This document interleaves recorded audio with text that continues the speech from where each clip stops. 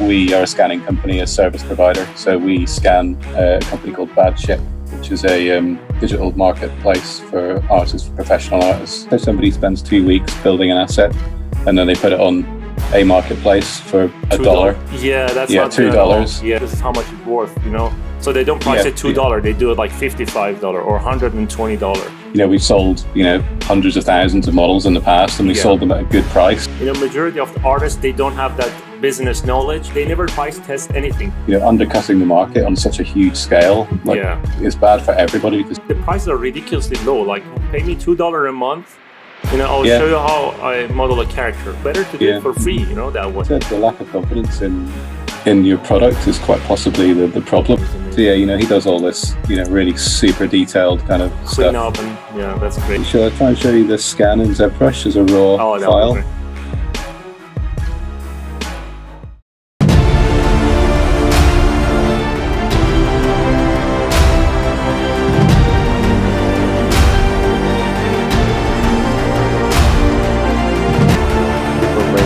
Audio, light, and action. Okay, so thanks a lot for joining me. Really nice of you, man. I mean, no worries. No, it's good it's to see you again. Thank you. I think last time we spoke was when I did the Atlas of CG thing, like this, right? Oh yeah, that was like 5 years ago. Was it 5 years? Yeah, it was 2015. Wow. That is insane. A long time. How's it going, mate? How's everything? Good? Yeah, good. Yeah, really good. Yeah, been really busy. Just sort of usual, like working hard. Not really having much holiday. Yeah, I know. Like every time I message you, you're like, "I'm busy. I'm doing this. I need to go there." I know. I'm sorry. No, it's fine. It's fine. I understand that. It's like it is good, right? When you enjoy doing what you're doing, it's fun. Yeah, that's it. I mean, I think I enjoy parts of it, and some parts. I think when, when you get to like a certain level of kind of like busyness or like a certain size, like you tend to lose track of the things that you used to really love doing, and you sort of end up having to do all the other sort of boring stuff. Do you do boring stuff now? Oh yeah. Like what? Just like like building websites, managing websites, customer service stuff, all the stuff that comes with running a store, basically. Business. That's business stuff. Yeah, so there's less time for me to actually enjoy making things or sculpting or whatever I used to enjoy doing. You're pretty good at the websites. Like every time you show me the websites, they're really good. Like I can see that you put so much love into it. So we do. Yeah, it's amazing. Thank you. Yeah, I mean we've got like a little team here that does all that stuff. So the developer who does the websites, he's also my business partner. He's in the next room to me. So we have a few people working on it, and my wife does. She's a sort of marketing expert, so she helps out, and the design and stuff. Kind of Chris and I do. That is great. Whether that's any good or not, I don't know. How many people are you guys now at 1024?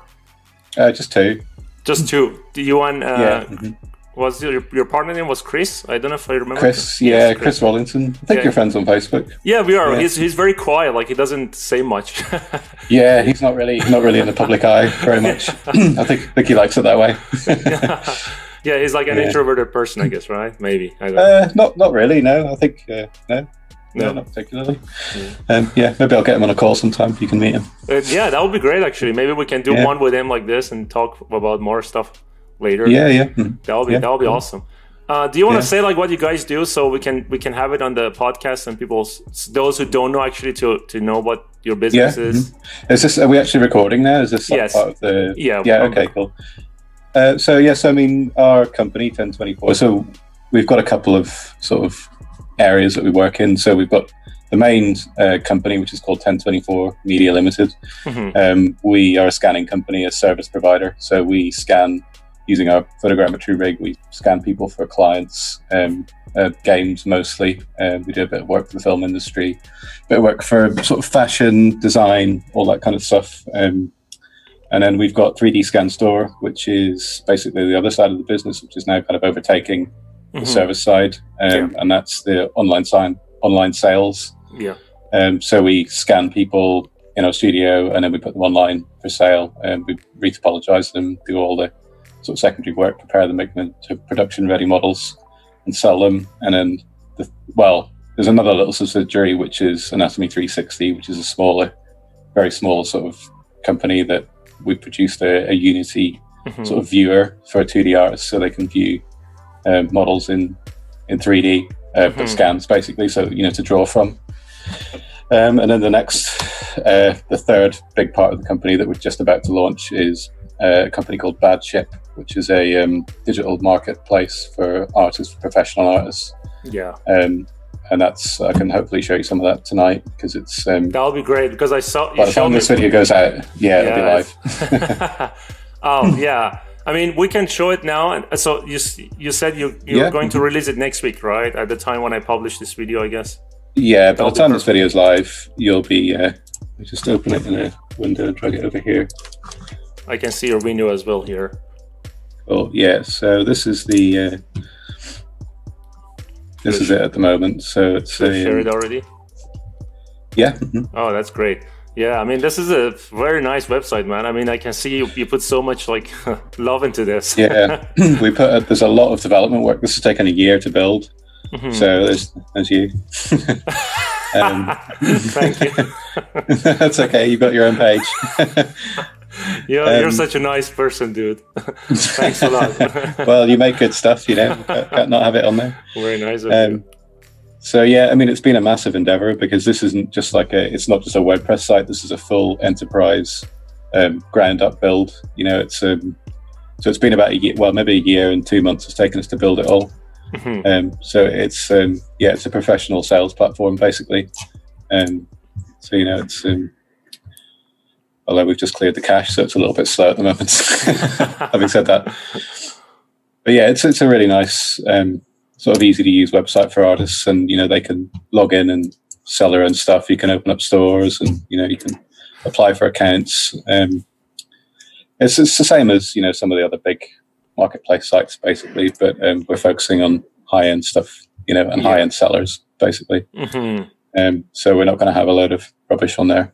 Do you guys also I remember, I don't know if it was you, you posted on Facebook that people are selling their stuff for cheap, or someone else. I'm not sure. I think it was you. Yeah, right? No, it was me. It's a bit of a bugbear of mine that somebody will spend 3 months, or not even 3 months. Say somebody spends 2 weeks building an asset, and then they put it on a marketplace for $1. Yeah, that's not $2. Yeah. No, it doesn't help anyone. I mean, all it does is devalue or undervalue the work of all artists, because people look at that, like producers, people buying assets for their projects. They look at it and they go, well, this amazing asset is $2. Why should I pay, $300 or whatever it's worth for, a professional artist to do something good?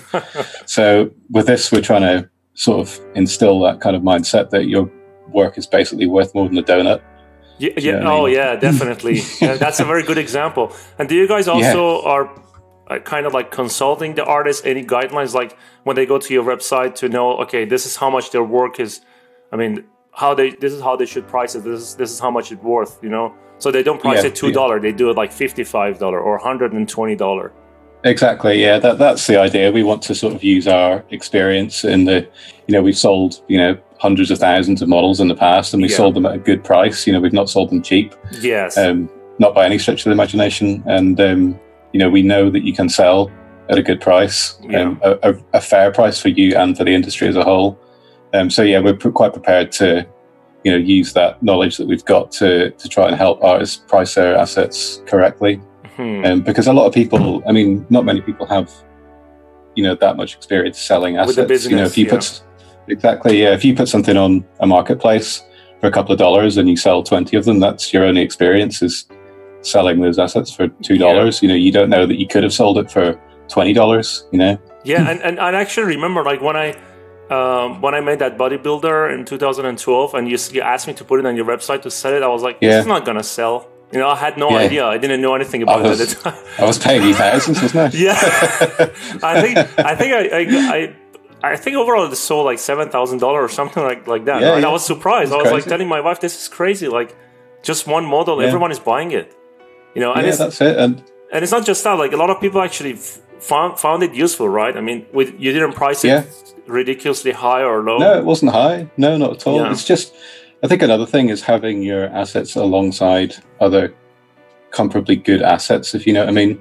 Mm-hmm. So like, I kind of think of it like a sort of like a, I don't want to devalue anyone's work, but, if you have like an amazing product that's taken 6 months of artist's work to produce next to something that somebody's, like somebody's 2 minutes. I don't know, 2 minutes, like scanned a leaf or something. Do you know what I mean? You kind of want to be in good company. And I think that's where, with ScanStore, that's why your product sold, because it was comparable to the other products on there. And, it was a useful addition.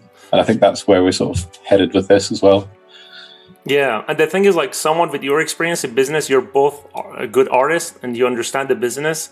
Majority of the artists, they don't have that business knowledge, And one of the things I learned is, like, they never price test anything. They just put a price and they just, like, try to sell it with that price. They never try to see if they can sell it, like, $10 more or $20 more.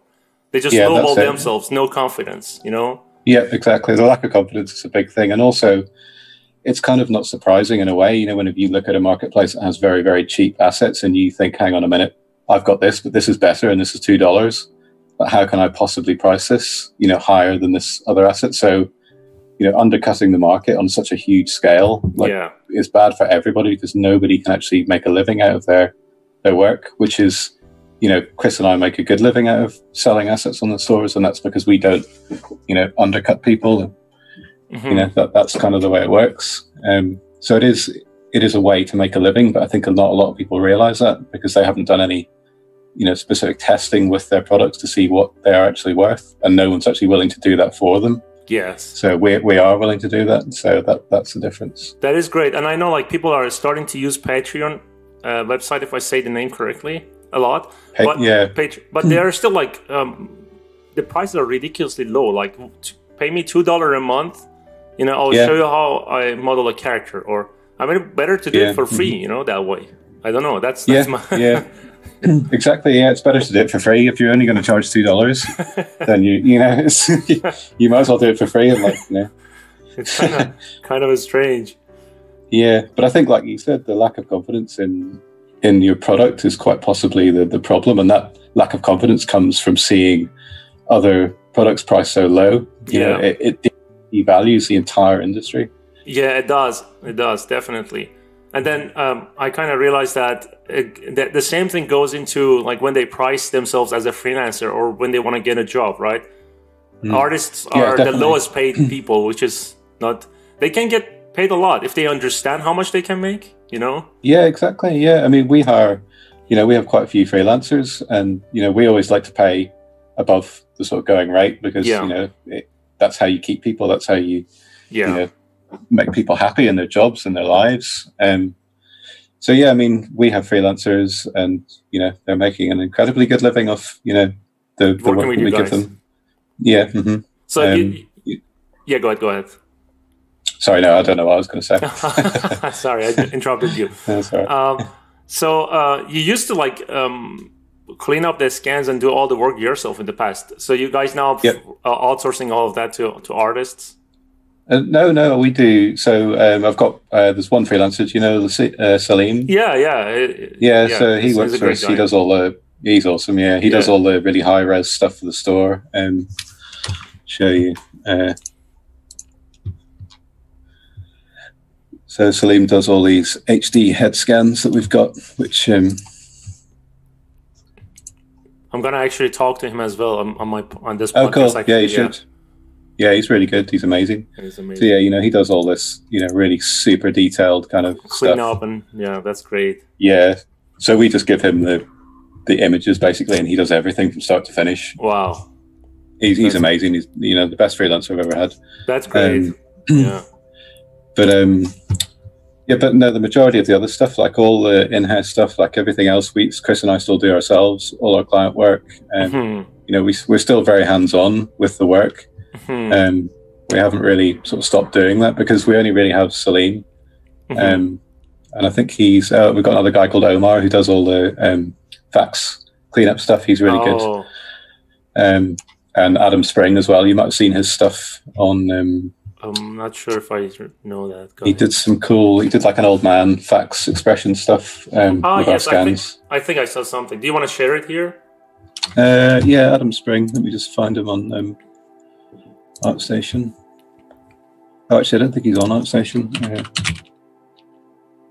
He is, but I don't think he's got the thing that he did on there.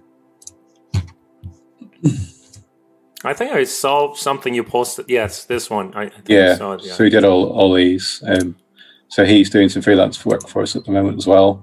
So hopefully we'll have some cool stuff to post from him soon. But yeah, he did all the nice fax cleanup. Do you guys? I know you guys provide services for studios as well for games, right? Oh yeah. So what kind of you do everything scans, fax, pictures, all of that, right? Yeah, so the thing with our service model is we're very small. Like I said, there's only me and Chris. So we tend to sort of only work on the projects that we really, really want to work on. Oh, that's or great. If it's, like friends that we want to work for, people that have helped us in the past. So we, unless it's a really interesting project, we tend to not really do them because there's only two of us and our time is so spread over the weeks and the months. We have to sort of figure out what we really want to do and try and enjoy that. So yeah, that's the thing. And sorry, what was your question? What was I getting at there? I'm just asking what other services you do for all games, films, Yeah, so we sorry. So what I was trying to say was we provide an end-to-end service. So you can come in, you can do the scan, and then we'll provide you with a retopologized, PBR textures, normal maps, game-ready model for a studio that will sort of slot right into their pipeline. And that's kind of our, that's what all of our client work consists of. Basically, we don't really do the, here's 1,000 raw scans kind of thing. So you guys are pretty much focused on one job at a time, right? I mean, yeah, we never do more than one. Well, we have done more than one at a time, but I think as we've got a bit older and a bit sort of, as we've basically realized that's just the stress just isn't worth it. Trying to deliver these huge amounts of assets to really demanding, big clients. It's a bit terrifying. That makes sense. Yeah. And I can see you guys are very focused on the quality, which is great. I guess that's all priority always, right? Yeah, we would never deliver anything. I mean, we go above them. If we do some scans and they're rubbish, do you know what I mean? If the scan quality is bad, which sometimes happens depending on how good the person's skin is, and all different factors, how much hair is on their face. We'll fix that. If you know what I mean, we wouldn't just give them something that was substandard. We'll do it all to the same level, and that often costs us a lot of time and a lot of pain. But I'd rather that than somebody say, "Oh, we use 1024 and they were crap." It's I don't maybe think they have said that. I don't know. No, I don't think anyone will say that. Every time I worked in a game studio, when they saw your scan, they were very surprised with the quality. I know you have a very amazing setup. When you made it, you showed me the dome you made. Oh yeah. Did you guys change it, or is it the same? No, I mean it's the same. It's quite old now, to be honest. We've upgraded it, with new cameras and. What is my?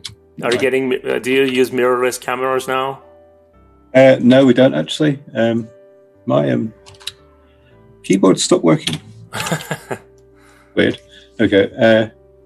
So, yeah, I mean, it's the same. Wow, this is old now. Yeah, what's this? When did you make this? 2015, something like that. Wow, that's 5 years ago already. Yeah, it's quite old. I mean, the cameras aren't old. It's obviously we've upgraded the cameras and changed the electronics and changed the download systems and but the actual layout of the cameras and things hasn't really changed that much. We've added quite a few 50 megapixel cameras to build it into a single head and body scanner. So it kind of does both now. So we don't have to rebuild for a body or rebuild for a head, which saves a lot of time. And we're looking at pneumatic floors now that go up and down, which would be quite cool. So you just use the same setup to scan the whole body and the face? Yeah, it does both at the same time. Oh, that's amazing. Yeah, it's really handy. And it also means for a head, you can get right down, you can get a really big bust. Wow. Which is really cool, really helpful. And then you capture all the skin textures, details, everything, right? With this setup, I guess. Yeah, well, I mean, it only really captures diffuse, like a albedo texture, but we do a lot of processing after the fact. and if we're using our set of we've got a humongous library of retopologized meshes, head and body, that we can now draw on to extract details from, and we can do a lot of stuff to augment what we capture on the day based on previous captures and things. So we can get a lot of detail. I can maybe show you a head scan. Yeah, that would be great to see. I have seen it, but just to show it here, that would be great. I'll show you in real time on Marmoset. Yeah, that's perfect. Do you mind if I ask how much does it cost to make a setup like this? I don't know if it's a secret for your business, or you want to share? I honestly don't know. I think so. To build, well, we've built a few for clients and stuff. I think one like ours, you'd probably pay with the big cameras and stuff about 150,000 pounds. But you can, pounds. Yeah, so about $200,000. Wow. But you could build one for $50,000, no problem. Wow. And if you want to use Raspberry Pis and low res sort of cameras and not expensive flashes, you can probably do it for about $5,000. Maybe. Oh wow! But obviously yours is high end, and the quality is on a different level. Well, that's it. Yeah, I mean, we're focusing on resolution. That's what we want more than anything. So we're not even worried about how good the cameras are. We're just looking at pure. We just want megapixels, as many sharp megapixels as we can get, and that's kind of. A lot of people disagree with me on that, but No, I mean your quality speaks for itself. I mean, even if they disagree, it doesn't matter. Yeah, that's. I mean, look at this, man. This is amazing. Wow, this is insane. Zoom is doing something weird to my mouse. If my Wacom works. Hang on, sorry. That's fine. Yeah, I don't know what's happening, but my mouse is doing something very weird. Shall I try and show you the scan in ZBrush as a raw file? Yeah. And then you can see. So I don't think I need my middle mouse button in ZBrush. Technical difficulty. Yeah. What screens it deciding to load on? I'll show you ZBrush, then come back. So I guess as I was saying before, this is the final model. So obviously I've got some tessellation on there. That's the mesh, which we can rotate around. And I can show you a bit more detail now, actually, because I can actually rotate. So that's amazing. Yeah, this is kind of the sort of skin. How do you get the eyes look so real? The eyes, this is Salim's Genius Eye model. So we've got they're basically, it's a trick. So that's amazing. Looks real to me. The lens is the same shape as the eyeball, but the eyeball's got a normal and a height map on it. Oh, so it's like faking refraction. Yeah. So you got a normal map and then a height map. So if you put the lens back on. But even the connection between the eyeball and the eyelids, it's perfect. It looks very smooth and natural. That's geometry. So if you turn this off, you can see, it starts to look a bit CG. Oh, that helps. And then there's occlusion, I guess. Yeah, that's amazing. Exactly. It does a really nice blend. Yeah. It's kind of like a nice little shadow. That eye texture is a scan, or is just a... No, it's just a hand-painted one. Oh, that's great. It's just handmade. Eyes are very hard to scan, really. Yes, it is. I think you can get them. I think Jeremy on Texture XYZ, he sells some nice eye textures. Yeah, he scanned loads of eyes. I think they're pretty useful. I can't use those, obviously, because these are for sale. So. Oh, yeah. But like we were saying, so this is the raw scan from that model. So this is 100% raw geometry. Wow. So it's not got the detail. Yeah, some details there. Yeah. Yeah, but it's still got quite. It's got all the wrinkles under the eyes and stuff. Yeah. And it comes out, gets nice sort of. It'll catch little.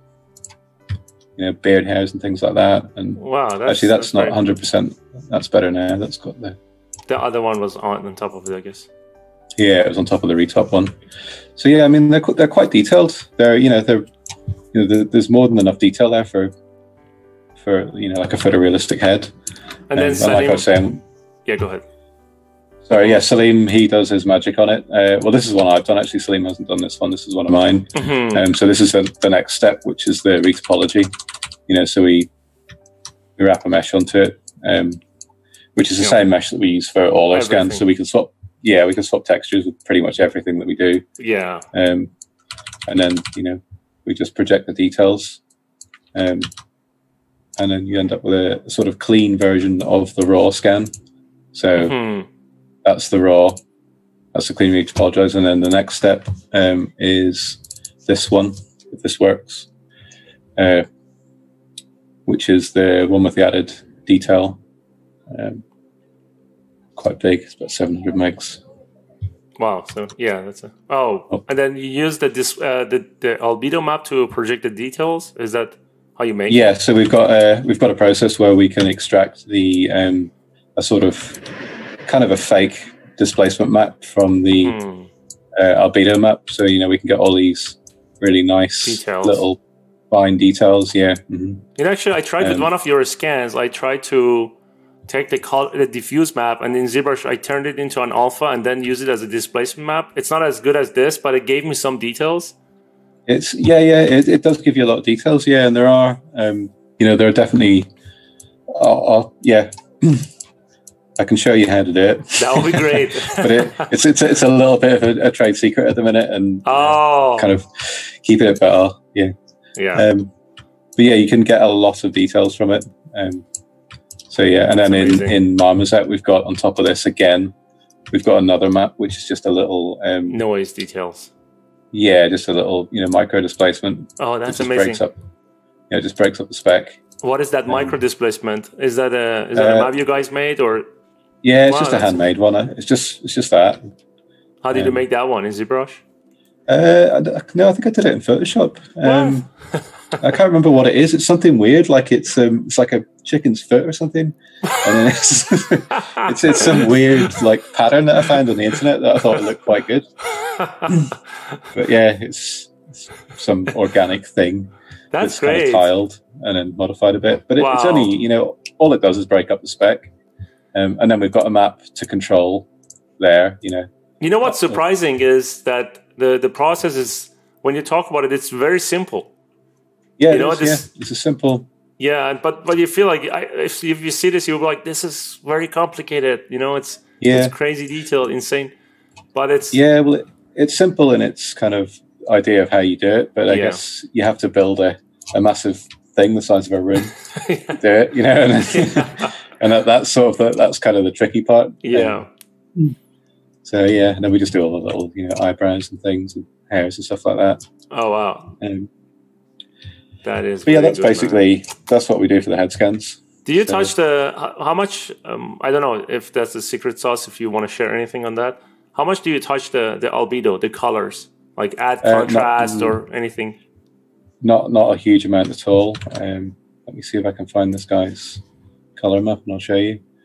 There is some stuff you can do to try and like kind of remove shadows and stuff like that. Mm-hmm. Which is quite cool. See if I can find his albedo map. You're showing me these, and I'm kind of like feeling like I feel like that something inside me wants to go back in a sculpt right now. It's just it is amazing. Yeah. So that's the original. And you can see because there's quite a lot of reflection on the skin and stuff like that. Yeah. You can see it here, but we've got a little trick where we can kind of remove. That's cool. Yeah, it's pretty cool. It's basically just a little thing where you take the red channel and the blue channel, and then you set the blue to difference, and then you bang it over the top of the color map as a luminosity. That is so simple. It's cool, isn't it? I mean, think about it. The red is like absorbs the least light, and the blue absorbs the most. Wow. And then you basically difference them and then do that, and you can get a really nice color map. Wow. And then you don't have any shadows because of the lighter stage you have, right? Yeah, exactly. Yeah, I mean, so this is the raw one, so you can see, like up here, but that's impossible to get rid of. I mean, you don't have to. No, it adds character. In some ways, it actually looks better. I think. When you make a game character, it's got a little bit of light baked into it. Yeah. I think that kind of helps a lot. And then we do some other stuff as well, like lightening certain areas with the masks, and it's just trying to get it looking nice and flat. So you use the same workflow for all the characters, all the heads, or depending on the color of the skin, or all of that? So darker skin, it's easier to do it on because there's more difference between the light and the reflection, or the skin and the reflection. Lighter skin, you can't get as good results because it's not an actual. we're not using any sort of cross-polarized light, so you're not actually capturing the difference. But yeah, I mean, it's just a little sort of, kind of trick to do. You can delight as well. The other thing that we do sometimes on very hard to sort of, if it's hard to do this, you can actually use an HDR from the rim, and you can put the scan in the center of the HDR, light it, and then invert the ambient occlusion map or the global illumination map and use that to brighten the shadows. Do you know what I mean? You bake it onto the normal map, onto the UV map. Yeah, that works really well. That's a good way. That's a more accurate way of doing it. For the brighter skin or for the darker skins? Just for anyone that it works on, really. If I've got time, that's the way I do it. That's interesting. A much more accurate way, yeah. So if you imagine having a global illumination bake of this head, and you just invert it so the dark is bright and the bright is dark, and then you just use that as a luminosity. So you just kind of flatten, even out the whole light. Even it all out. Yeah, you have to tweak it quite a bit, but it's quite easy to tweak and quite easy to do. But it does take a bit of time. That's interesting. How much time every day do you spend on the stuff like this, like doing art? On scanning? Scanning or art side? We spend, so we've just I went a little bit mad and sort of like dropped out of work for a week because I got a bit stressed. You worked too much, huh? Yeah. So we'd finished Badship and like we'd sort of, I don't know, I just went a bit like my brain just couldn't handle anymore. So took some time off, and then we come back, and now what we're doing is we're splitting our day up so it's more manageable. So we're doing 2 hours of Badship in the morning, 4 hours of whether that be Scan Store or Client or Anatomy 360 or the game work that we'll talk about in a bit. So we're kind of splitting our day, dividing it into sections, because I'm sure you're probably the same, and I think a lot of artists are. It's very hard to skip between tasks. Yeah. So if you're doing like one thing, like if you're doing your accounts and then you've got to suddenly, sculpt an ear, like it's very hard to get in the mindset. Yeah. So, I mean, that's why I'm also like managing my time that way. I wake up in the morning, like have my breakfast, play some piano, and then I do my work for the company that I'm doing work for. I finish that, and then I start like working on personal stuff, recording stuff, YouTube or this, or even sketching. And then in the evening, before I sleep, I play a bit of piano to just meditate. It's a meditation. Yeah, it's a very good meditation, and then I sleep. Same routine, but it's like, because it's actually not boring. Like when you go to an office, it's different when you control your time. Yeah, and you can do a lot. How do you find switching between tasks? How do you find like going from playing the piano to doing something non-artistic? Actually, so I think everything I do, there is some art in it. If I look at it, because piano helps me to clear my mind. It's a very good meditation, Yeah. And I can see the difference. Like since I started learning piano, and I'm actually like, I have a teacher who's teaching me how to compose music. Oh, right, cool. So that's my plan. Like, slowly I'm building up. I'm not rushed to make music in 2 years because I want to learn for myself to, and there's a science that says like when you learn music and when you play music, when you compose, it can actually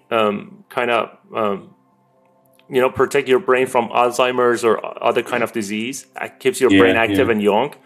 So that's very good in the morning. And then when I switch to 3D, my mind is very fresh. I can feel the effect. And then in the evening, usually I go cut the grass, to clean up the lawn. It's kind of an artistic thing, right? It's gardening. Yeah. But but if in the middle, if I go play games, I will lose everything. Like even though I work in the game industry, if I play games, I'm like, I'm lost. I don't know what to do anymore. So so I have to deal with that. But yeah, I mean, it's interesting. I think you work more than me, so you have like a couple of. I don't know if I do. No, you do. I feel that like you have more, like you're handling businesses, which is harder. I'm doing everything on an individual level, right? I mean, so I mean, we are as well in a respect. There's only really two of us, and there is only so much you can do in a day. I think what happens with us is you think we're working harder because I have a scanner and I'm cheating.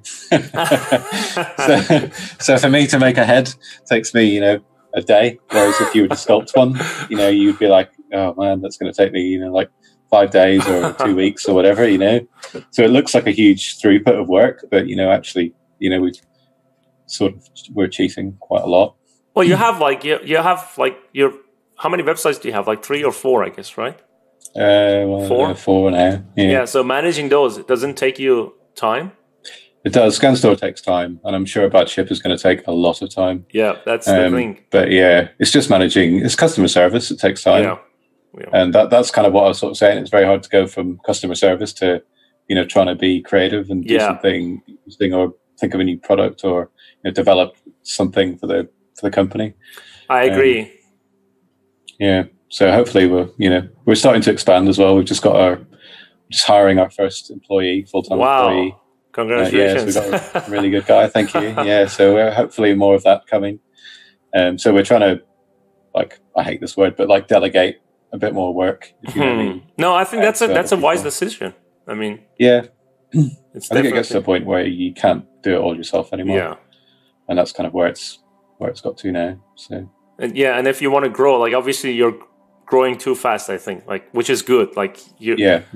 Different kind of services, so you definitely need to delegate. Obviously, exactly. Yeah, that's it. And I mean, I think a lot of artists, again, I think are the same. You want to be in control of what you're making. Yeah, and it can be very hard to hand over to somebody. And I think I've only realized in the last sort of couple of months really that's the only way to go. You can't keep killing yourself over something.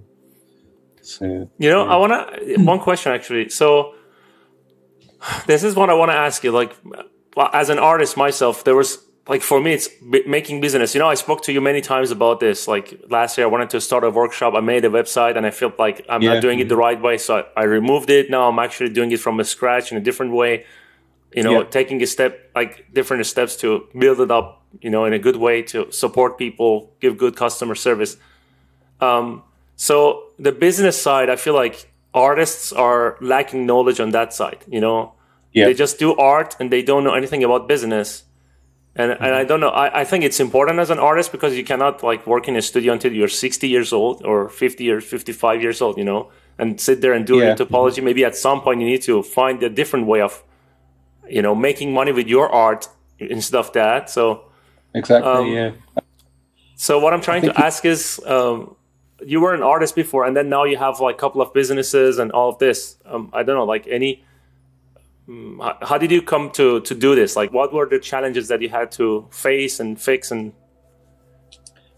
well, I think like you were saying, a lot of people work in studios, and you can't keep doing that till you're 60. I think I think you should do what makes you happy first. If you want to do that, I think that's absolutely fine. Some people just would love that, and that's fine. But for me personally, I think I don't know what age I was. I worked at a games company. I was a character artist and environment artist, and then I worked at a visual effects studio as a TD and a character artist and all sorts of things. And I just felt like there was, to me, it kind of seemed like, I really wanted to do my own thing and kind of go out and, build these companies that I'd seen these other guys build, and they were all really happy and had this really cool thing that they were passionate about.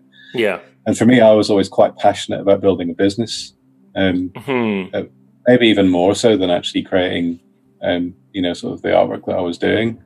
And that probably comes from my parents. My dad's he owns his own business. My mom's a sort of entrepreneur. All my sisters all own their own businesses. So I was kind of, my family are all, sort of the same, the same thing. So I always felt like I was going to do that. If you know what I mean. For me, work was a stopgap to learn how to run a business. That's what I spent my time doing, was learning the pitfalls and the mistakes that people had made, and then, ultimately making them again myself later. But that's, that's what I was doing. So, I mean, my advice, if you want to start a business, is make sure it's something that you really, really love and that you want to do.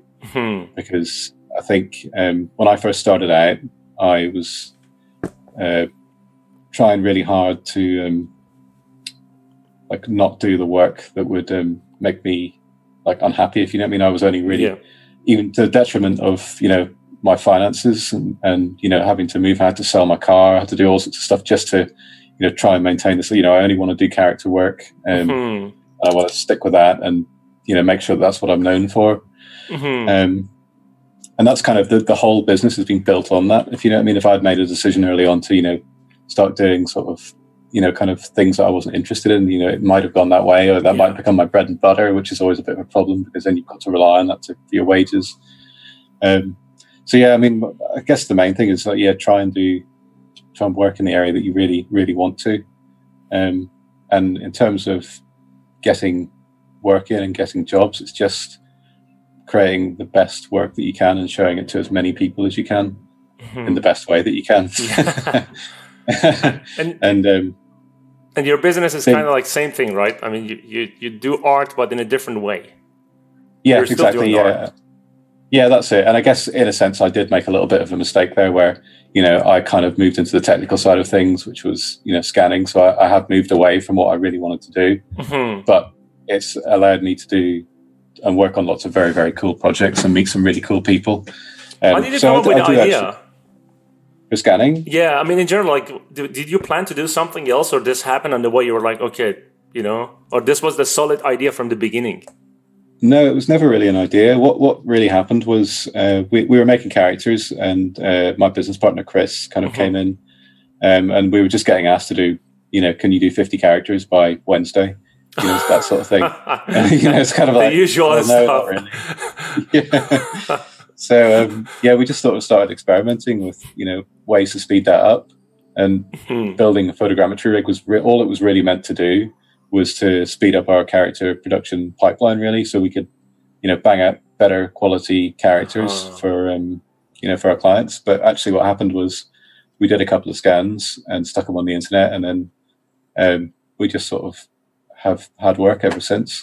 Wow, that's amazing. It's a bit crazy, like because back then there was only us and Infinite Realities and DI4D and a few other sort of scanning companies doing that sort of thing. So we just had the whole industry was just sort of coming to us for scans, which was amazing. To work on some massive projects really early on, which was it was a bit of a gamble, but it sort of worked. I mean, and then the obstacles you faced, like when you started, did you have a clear idea how to start the business? Because some artists, they're like, I want to do business and make money and do other stuff other than art, but they're scared to do something, Yeah, I think the fear is a big part of it. I mean, whenever I first started 1024, I was really sick with worry and the fear of like what might happen. It wasn't an easy process, and I don't think it ever is. I think if you do it and it's easy, then it's wrong. You're either incredibly lucky or something weird's happening. But for a 26-year-old, who was renting a house with no, there wasn't that much. I didn't have that much. I didn't have family or anything like that. There wasn't any tie. I didn't have any real worries. But it was still I wanted to do well, and it was a big worry. And there's a lot of financial outlay as well, which was worrying. But I think just sort of working really hard on marketing myself and marketing the work that I did, and really trying to get work in was the way that I overcame the fear. Because once you get a sort of steady supply of work from some good clients, I'm sure like it just puts your mind at rest, and that's when you can start to take risks. And when you've got like a good amount of work, you can just you can say, right, I've got this amount of money, I can use that now to take a risk and try and do something different. And that's how it all developed, and that's how it still develops. Did you? So yeah. I mean, was it like harder than you think, or was it easier than you thought at the time? Like, I didn't really have any sort of.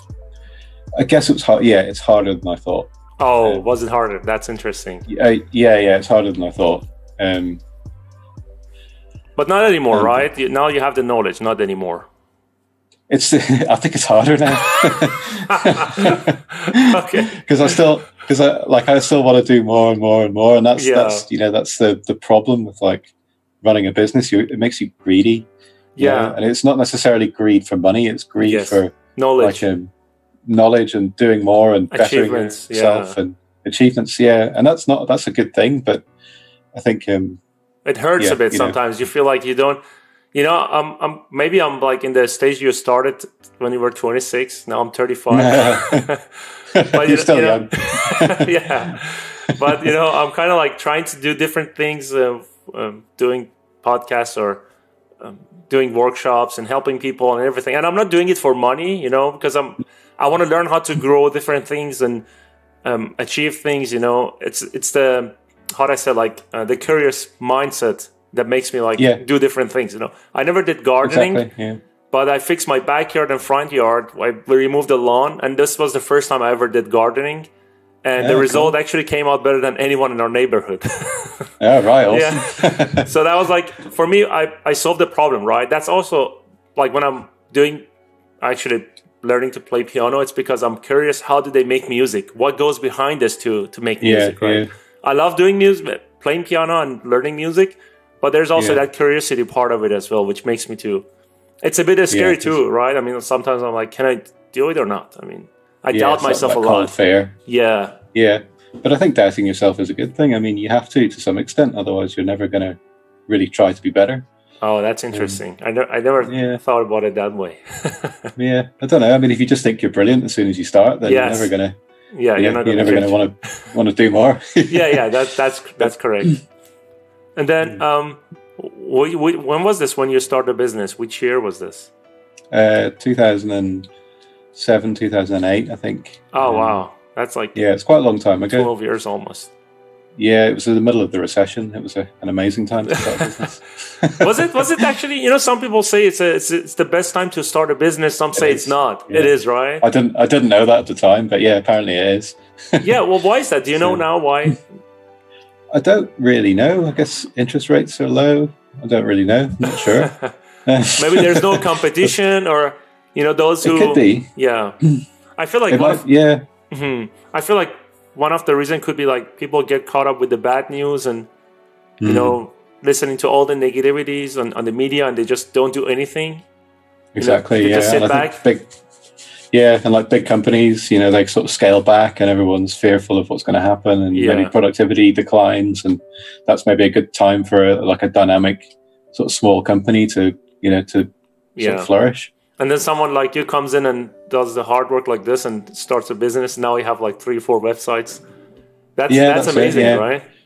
Yeah, and the whole Badship thing, we basically did that during the whole of the lockdown, which is, sorry for the hair as well. Your hair is great. For 4 months. No, your hair is great. We basically worked on Badship 24/7 during the lockdown because we had nothing else to do. That's amazing. Taking advantage. So we built it. Yeah, exactly. Yeah, so we figured, we've got this time. The whole world's asleep. Let's actually finish this and get it done. So that's what we did. Actually, I got caught up when the lockdown started. I was working from home already, since August. But I was hearing the news, humanity is going to end soon and all that, negative mindset. Yeah. And then at some point after a month, I was like, no, I shouldn't listen to this. This is wrong. Now it's the time, actually, I need to take advantage of it and work harder. Exactly, yeah. Yeah, that's it. Yeah. So, I mean... the going gets tough and all that. Yeah, I mean, it's not that really tough. It's just, I think media is just... I mean, obviously, it's a bad situation. But humans were in worse situation comparing to this, Much worse. Much worse, I mean, I studied media and film and television at college and university, and the first thing you learn is bad news is good news. Yes. So, that's what they thrive on that. As soon as something bad happens, like the papers and the news agencies, they absolutely love it. And they make so much money. They do. It's ridiculous. I mean, if because I obviously do a lot of stuff, and this is going off track a little bit, but obviously I do a lot of stuff with websites and marketing and, getting people on your site, and, every, person you get on your site has a value assigned to them, and all that kind of horrible stuff that's associated with internet marketing. If you've got a global pandemic and you're, the Mirror newspaper or whatever, you're going to get, 150 times more people on your site if you tell them the world's going to end. As opposed to if you say, "Oh, it's not that bad, really," or it's a threat. Be careful, or whatever the actual reality of it is. I don't know, but if you make it as bad as you possibly can, then that's going to drive a lot more traffic, and that's going to make them a lot more money. And that's all they're doing. That's all anyone has done since the beginning of any awful event in history. Yeah. I guess I'm not a scientist, but I guess it's probably because maybe we are evolved that way to pay more attention to dangerous news or anything that could endanger our species. exactly, or endanger like our lifestyles, or hurt our children or our families, and that's what they're preying on. And it's not like they don't know that. They know it. It's psychology. They know exactly what they're doing. Exactly. Yeah, exactly. I mean, like if I did, if you want to put it in like a sort of artistic perspective, like if you did like, I don't know, if you created 2 sculpts, one was, like a sort of, I don't know, try to think of an example, like, I don't know, like one was, I don't know if you can put this. No, I can't say that. You can say it. Really. You can say it. So let's say somebody does a sculpt of a really kind of like a awful figure in history, like Hitler or somebody, and makes it really, like really, really kind of like like a disgusting image, and then somebody makes just a really amazing head. Like, and you put them both on ArtStation, like which one's going to get the most views. Yeah, the monster one. Create the most outrage. Yeah, and that's how it works, and it's horrible, really. It is. Yeah, I mean, even in the game industry, I mean, it's entertainment. I never look at it that way. Or movies, right? We like to see blood, or we like to see humans getting chopped, or which is weird. Like in the back of your mind, when you played, you're like disgusted by it. You don't like to see it, but there's something. Imagine if like a World War II veteran saw you playing Call of Duty 2. Yes, like you would be outraged. Yeah, and that's kind of standard behavior now. Not saying I don't like Call of Duty, I do, but no, I know what you mean. Yeah, it's just normalized. It's so normalized. It's just I agree. So I mean, we were talking about the scans. I want to ask you this: where do you see the future of the scans? Do you think that's going to replace the jobs? I mean, like artists doing character art, or it's never going to happen? No, I don't think so. I mean, in the short term, and by short term, I mean the next 15 years, I can't see that happening. Because, I mean, you can scan people. You can't scan orcs or, monsters or, sort of anime characters or any of the, like, the huge tapestry of, like, content that goes into games these days. I mean, there's only a relatively... There's probably quite a large portion of games have human characters in them, but there's also a humongous amount of titles that are fantasy based or just not based in the real world. And I mean, I think so. I mean, if you look at The Last of Us 2, I mean, they were all scans, and you're still having high end artists working on them. Yeah. It's not like you can just do a scan and then go, that's done. Yes. Stick it straight in a game. There's so much more to it. It needs nuance and it needs stylizing to a point, to get them in a game. And, I think there's still a job there. It's maybe not as artistic as it once was. But you still need to have the knowledge, right? I mean, anatomy knowledge and how the skin works. I guess, exactly. Like you have to go through the same process to get to a good level to be able to scan, to basically clean up the scans or make something nice out of them for a game or movie, right? Yeah. And in a lot of cases, something completely different. So you could scan somebody and say, right, we want them to look very different. Yeah. Which is what happens quite a lot. It's like you scan a face and use it as a base, and then create a new face from that, or 20 new faces. So I can't see it. People have been saying this since I started scanning. People have been going, "Oh, you're going to take our jobs," and I don't think that's happened. No, as far as I can see. Yeah, definitely. I feel that. Like, I used one of your scans just to practice and sculpt creatures on top of it. It's actually a different type of fun, like taking. Yeah, it's kind of different, isn't it? Yeah, it is, because you have the anatomy form, so you don't have to start from scratch. But it also kind of gave me like when I was sculpting on it, this was just a practice. I didn't share it anywhere, just like having fun with it. And I realized like I paid attention to some of the details on the human body that I couldn't see before, So for me, it was like adding to my knowledge while trying to have fun and coming up with a concept design idea, out of the scan. So yeah, definitely. I mean, they're great reference. Yeah, you can learn a lot from them. You can see details that you would never see in a photograph, or that you would ever be able to see just by looking at somebody or studying them. You can see when you take the texture off, you can see a lot, and you can definitely learn a lot from them. Yeah, definitely. Do you you already shared your game videos, right, on social media? Yeah, I'll set some stuff. If you want to, yeah, cool. That'll be great. Yeah, I'll show you. Are you a boxing fan? Of course, man. I actually did boxing for a little bit, not much, right? I like martial art, cool. Yeah. And then I stopped because it's too dangerous, you know. That's it. Yeah, you can lose an ear quite easily. Yeah, I could continue, but you know, I wanted to do art, so I stick to art. Yeah, art's better than fighting. Yeah, so I'm not really a massive boxing fan at all. I just got sort of just became part of this project, which it's quite a weird. So I'll show you the trailer and then we can talk about it if you want. Or maybe I can share it here as well, so we can have the audio. Let me actually open it. Yeah, you can share it there as well. Do you want to send me a link, or should I check? Shall I send you a link? Hang on, I'll send you the YouTube video. Yeah, just send it on Zoom, and I'll just quickly open it. Zoom. Hang on, I'll send it on Facebook if that's all right. Yeah, that's fine. Is that okay? Yeah, it is. I'm gonna just check it on Facebook. You can open it on your end as well. I want to just have the audio as well, because I don't know if I can capture your audio from here. Oh, from here? Okay, right. Well, you just play it then. And then yeah, let me actually put it on. Or I'll play it and then you can... Oh, well, I don't know what the best way to do it is. I'm playing it already, so... Okay, cool. Oh, wait a second. I think I don't have the audio on it.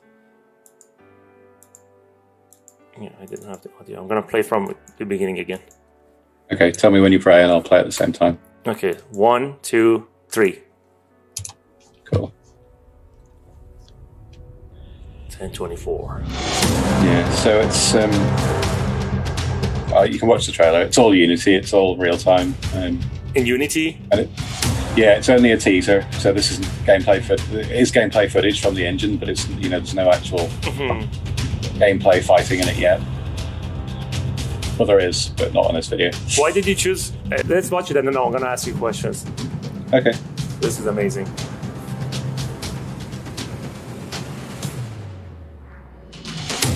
Oh man. I already like it. So cool. Let me actually switch to your screen so you can explain. Why did you choose Unity? Why not Unreal Engine? What happened was I just got a phone call from a guy called Ash who was in Sheffield, same city, and he just wanted to come in and have a chat. So he came in and we were talking. He was like, "Oh, I'm making a boxing game." And I was like, "Oh, right, cool." And then he was like, "Oh, I need an office." And I was like, "Okay, well, we've got an office here next to ours or whatever. You know, you can rent that one." So he came in and he rented this office. And then COVID happened and everything just sort of shut down. And so Ash had already made this boxing game by himself. He's a really clever guy. Oh. You know, he built this entire prototype in Unity. That's amazing. And he was like, we need a scanning company to work on this. To up the. So originally it was going to be, a sort of, a low, like an indie game. But he was like, if we can do the scanning, we can bring it up to like a AAA title. Yeah. And so he's sort of the brains behind it. He's like signed the WBC, like Ring Magazine. He's got, he knows all these fighters. He's got everyone interested, and he's a bit of a genius Unity coder as well. So now the room next to ours has got about 13 people in the game studio, all working away on it. And we're invested in that. We're doing all the scanning and games. We're producing the models for it. So that's, it's in Unity because that's what Ash wrote it. He started with that. Yeah, and we've got Unity on board now. So Unity are actually helping develop it themselves, like the actual company. So yeah, it's just gone from strength to strength. It went from a small indie to AAA title in about 4 months. Wow. Yeah. So we're sort of developing the character outside of it. That's amazing. I can show you the model. Yeah, that would be great. And then, do you mind if I ask which? I don't know if you can share. Like, do you guys know which boxers are? I can't say at the minute. Okay. There's a few that I could say, but I can't really. That's amazing. Wow. Yeah, no, I can't really at the minute because there's contracts and all sorts of things signed with people. So this is the guy from the trailer. So it's Johnny Nelson. So he's obviously he's a commentator on Sky now. Yes. So we basically sort of scanned him, and then we made a younger version of him, which is the one that's in the trailer. This is the original scan. But yeah, it's so that's, it's a single 8K map, so we're trying to keep it all to 8K, make it all look nice. How many polygons is this one? Do you know? This one, the polygon count. Can you see that in Marmoset? I don't know, actually. I don't know if you can. I haven't used Marmoset for a long time now. It's about 30 something thousand. Oh, that's not bad, actually. No, you can see it there. That's the mesh. You could even go higher, I guess, right? Yeah, it could go higher, yeah. I mean, we sort of did it like this to see how it looked in game, and then it looked all right. So we were like, okay, this is a pretty decent poly count. Did you guys have the beard in the game? Yeah, so he's actually a commentator. We just used him as a sort of the first test model, really, which is what's in the trailer. Yeah, he will be fighting in the game as his younger self as well. Yeah. But he's also the technical or the advisor in the game as well. So he's helping us navigate the boxing world in a way. But yeah, so that's sort of what happened. So yeah, we sort of turned into an arm of a games company in the last 4 months, which is that's amazing. Quite interesting. Is that interesting development? Badship, 1024, making games. Yeah. Wow. Yeah. You're touching everything, actually, right? Yeah. Wow, this is. When do you think we can see a gameplay of this? Any idea? Well, I looked at the build this afternoon. They do a build show every Friday, and it looked really good. I think there's a lot of stuff still needs doing before there'll be any gameplay being actually shown. But the physics, everything about it is really cool. It's not like anything you will have seen before. Wow. So yeah, I mean, now the companies are all bigger studios, right? I mean, 200 people, 300 people. Yeah. Since that's how the games are made so far. But how many guys are working on this? Do you know? Can you share? I think I'm not sure what the exact number of people, including freelancers and stuff. But I don't know if I can say, because I know that there's competitors to this game watching. So yeah. Oh yes. Well, I don't know if they'll be watching this. They probably won't, but I don't want to get in trouble. No, that's fine. That's fine. If you cannot share, it's okay. But there's more than 10. It's Wow, that's amazing, right? How the new tools and stuff helps you to. That's it. You can make a game now. Yeah. You don't have to write a game engine anymore. Yeah. I remember when I was I guess I was 22, 23. This is not so long ago, 10, 12 years ago, right? I was talking to my friends, and you still had to make a game engine. Unreal wasn't free at the time. I don't know if Unity existed at the time. Maybe it did. I don't remember. I'm not sure how old it is. Yeah. But now you can pretty much... Well, my friends, actually, they're making a game called Mortal Shell. I don't know if you saw that one. No, I've not seen it. I'll have a look. Yeah, that's a very good game. I will send you a link. Or you can just look at it on YouTube. Not many people, actually, with a small budget. It's a very good game, for that size. Cool. They made it in 2 years. Yeah. And I guess it's going to go this year, yeah. Yeah. Cool. So, I mean, that's... Yeah, you can do a lot these days that you didn't used to be able to do, even 10 years ago. Yeah. What else? What else can we talk about? I don't know. What else do you have to share? What else have I got that I can show you? I want to extract as much information as possible from you while you're talking. Trying to think what else I can show you that we've been working on.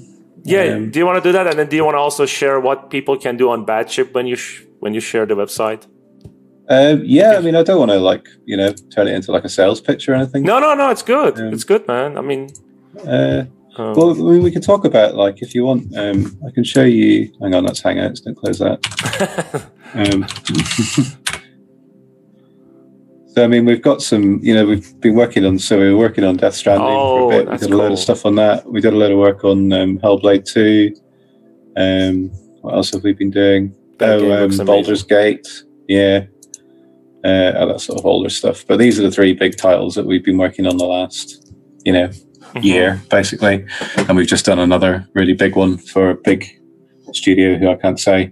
But yeah, this is kind of going back to what I was saying earlier, rather than doing lots of smaller projects that take up a lot of time, we're now at a point where we can hold out for the nice big sort of game projects that we're going to really enjoy, and going to bring something to the company as well. When I say company, I feel like a bit of a fraud because it's only 2 people. But like, well, I mean, I mean, you guys are doing amazing stuff. I was actually surprised that it's only you and Chris. Like when you say 2, I'm like, wow. Yeah, I mean, well, we do have help. We do have freelancers and stuff that help us a lot, especially Celine. So yeah, I mean, it's not. There are other people that help out. But that shows how efficient you are, the way you work. So, Yeah, it's kind of a cross between efficiency and like kind of manic working. It's a bit of both. How many hours a day do you work? It depends. During the lockdown, I was doing sort of 7 till 7 kind of thing. 12 hours. So like 12 hours, yeah. When I was younger and when I first started the company, before I started this, I was working full day at my job. And then I was coming home and then working till 4, 5 in the morning sometimes on my freelance stuff, and then sleeping for like 3 hours, and then getting up and driving 50 miles, and then doing that for, like weeks and weeks on end, to try and save up enough money to start the company. And that took its toll. I think I turned a sort of greeny grey sort of colour. I mean, but there's a price that you have to pay, right? I mean, obviously, the way that you're structuring this, I feel like you have a long-term plan instead of like achieving everything you want in a couple of years or 3 years, right? I mean, it's been 12 years you're doing this right now. Yeah. I think, honestly, I think the first 7 or 8 years we were just learning how to sort of run a business and how to, sort of present yourself and how to market yourself and all. It was a long time, because I'd never done anything like that before. And I think some people just seem naturally good at business. They'll just go in and like hire 100 people and, build a startup and, do an IPO. And, it's just all, like these sort of like, Silicon Valley people. Yes. And I don't know how they do that. But yeah, I feel like the first 8 years was kind of learning. The last 2 to 3 years has been steady growth. And then I think the next 3 to sort of 5 years is going to be diversifying and sort of like trying to build on those new sort of companies that we're working on now. But yeah, I mean, that's my plan. I don't really have any plan beyond the next sort of 5 or 6 years, other than I would like to really develop what we have at the moment into something really big. But yeah, I don't know whether that will work or not. I'm not, you probably realize I'm not particularly confident business person. I mean, I think that's a good thing, like you mentioned, because if you're too confident, you will stop the growth, right? You could do, yeah. But I mean, confident people convince other people. And, confidence kind of inspires, people to help you and, work with you and stuff. Whereas I think that's what's held me back a little bit. No, I honestly, like when I look at you as a person that I know you for a while, but I mean, not in person. We never met, unfortunately, face to face. Hopefully, you will come here after this virus situation, and we can hang out. Barbecue for you and with Chris. Yeah, that'd be awesome. Yeah, we have. Yeah, definitely. We have a spare room for guests here. I mean, when I look at you, I feel like you're a very successful person. Like, you know what I mean? Like sometimes I even talk to my wife. I'm like, look at this. I mean, this guy started a business. He was an artist. Look where he's going now. I can see that. Maybe you won't see it yourself. People tell me stuff like that way as well.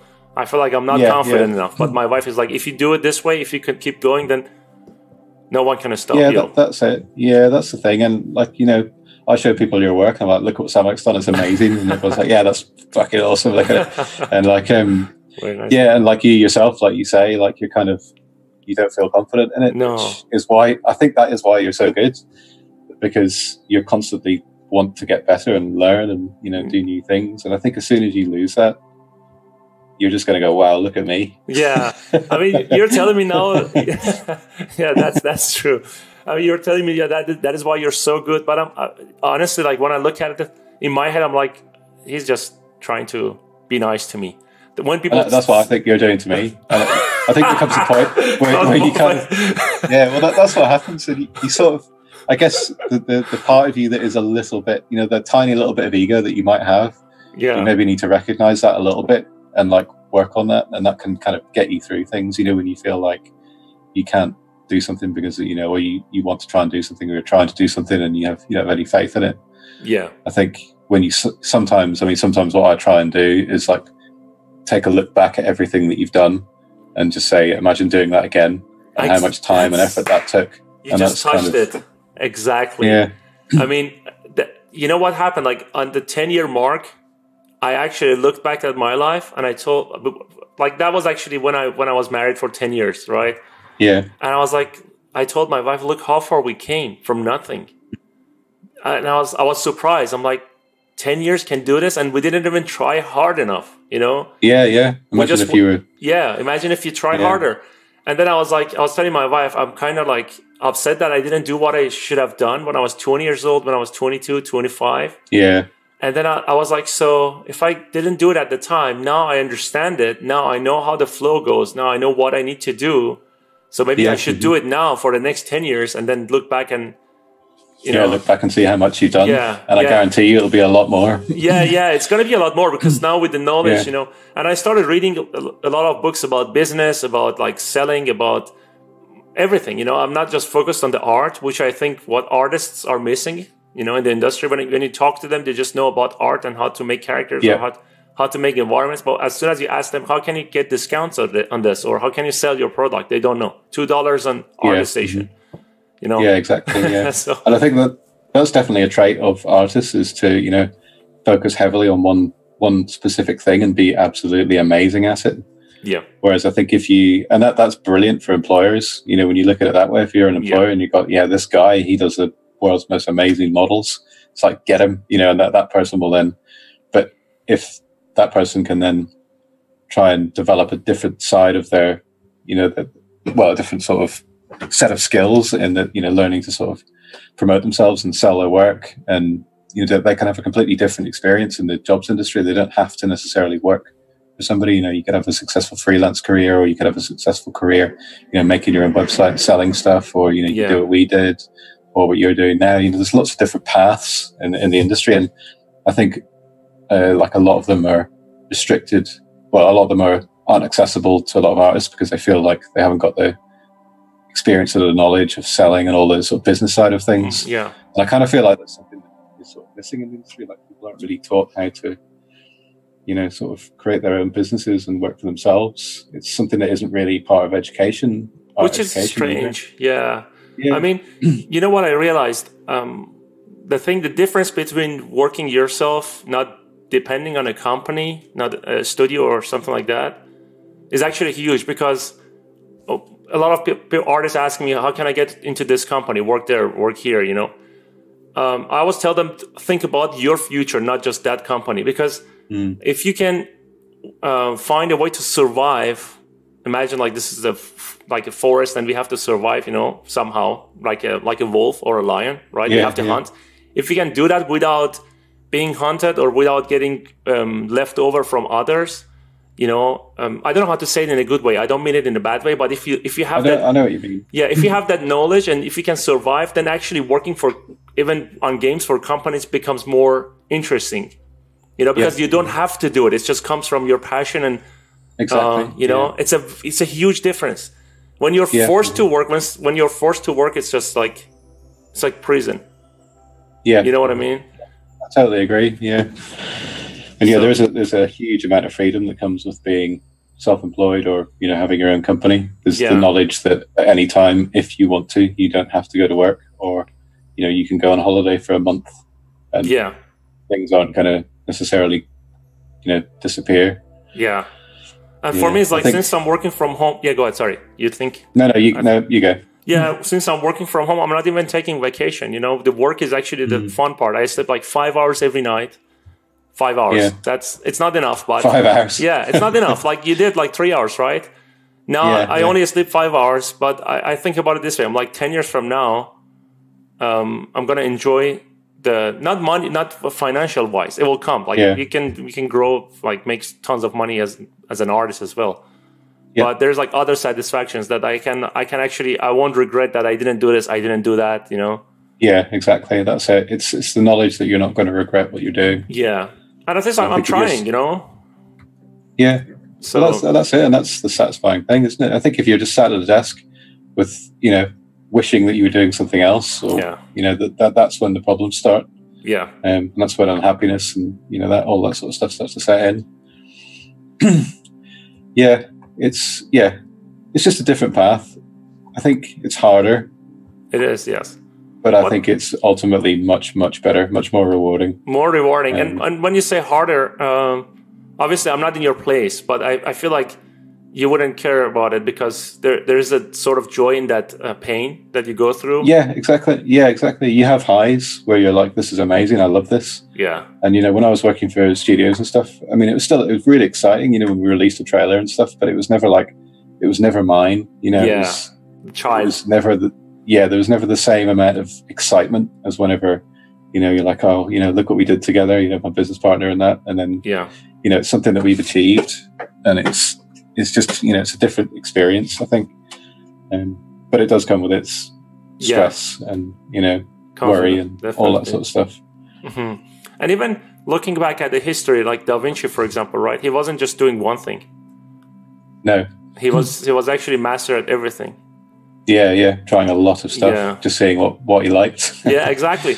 And there's actually a study, a research that shows that all the successful people, like on the level of Elon Musk, Jeff Bezos, Bill Gates, all of that, they actually plan their life on a long-term compound effect plan, like they steadily grow on different areas. Like Elon Musk, for example, there was an article I was reading how he actually built like several multi-billion-dollar businesses and they're all successful, crazy successful, right? I mean, everyone was like, it's going to fail. Now it's actually dominating the whole car market and not just that battery market, AI, self-driving, everything. It's just insane, like how much work they're doing. And this guy is like working crazy, like 85 hours a week. Yeah, it's mad. It's madness. Yeah, it's just insane.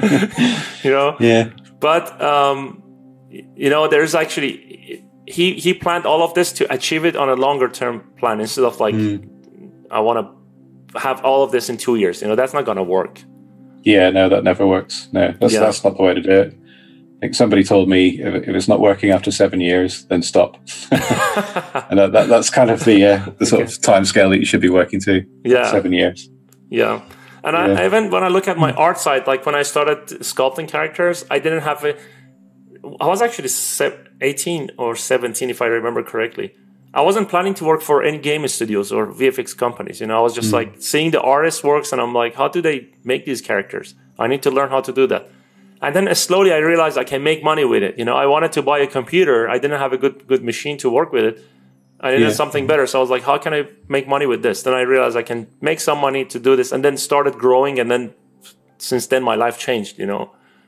So it's just a steady growth. Yeah, that's it. I think if you love something, then you can find a way to make a living out of it. Yeah. I think that's kind of the way to look at it. If you truly are passionate about it, then, other people will see that, and whatever you're doing, you can find a way to make money from it. Yeah. And that then becomes your lifestyle and your passion and your sort of income, which is awesome. Yeah, I feel like I'm also like trying to, out of curiosity, I want to make business for sure. Like I want to have my own business, not just one, maybe multiple businesses. Yeah. Not just in CG. If I can, I'm planning actually to do something out of CG as well. But, that's the way to go, I think. Yeah, because I'm curious. I want to know how I can achieve like something that others are like, it's impossible to do, Exactly. That what you're capable of. Yeah. And because for me, it's like everyone can do it. It's just like you need to believe in yourself and start trying and keep pushing to without giving up, Yeah, I mean, if Donald Trump made $1 billion, you can literally do anything. Yeah, that's true. That is true. You wanted to show something in ZBrush. Do you want to do that, and then we finish it up after? What did you want me to show you? I don't know. You said maybe I can do something in ZBrush. I don't know if you want to do anything or you want to. Trying to think what I could show you. I mean, everything that I do is like quite kind of like sort of nitpicky, kind of cleaning scans sort of stuff. Do you mean like a sort of little demo of something? I don't know. Is there anything that you think you want to show, like talk about? You don't have to. I mean, it's just. I'm just trying to think what I could show you that would be quite an interesting. Maybe a couple of tips. Sort of I can show you. I mean, it's only really sort of scan cleanup stuff that I kind of can tip on, if you know what I mean. Yeah. I can show you a cool little trick if I can just find a raw scan. That's good. That'll be good. Let's have a look. And then after this, you can show how people can sell on Badship. When I upload this video, they can watch it and see how they can use it, maybe, and then we'll finish it off. Yeah. Is this a raw scan? It is a raw scan. It's a bit too good though. I really want quite a crap one. Well, this is the cleaned up version, right? That you already cleaned. No, this is This is the scan? One. Oh no, that's the cleaned up one. Oh yes, you're right. Yeah, I saw the nose. Here we go. Well, it's pretty close. It's not bad. It's quite noisy. So I'll show you a cool little trick then. So like, let's say you've got a load of like noise, like this sort of stuff. You know, like hair. What is that on the back of the head? That's a pole. Oh. So that's to keep the head in position. Oh. So what? It's got, if the texture was on that, you would see it's got scale on it, and it's got, you know, like it's basically a scale marker, and to keep the head in the same position. So when they're doing facts, it feels like a sci-fi. Yeah. Okay, go ahead. Sorry. Actually, I'll have to just project this a little bit just to show you, because you need to do it on a cleaned mesh. Oh, okay. Let me just project this a little bit here. Oh, hang on, my phone's in the way. Oh, shit. You dropped me. It's okay. Yeah, I dropped you. I'll put you down here. It hurts. Ouch. Let me just project this a second.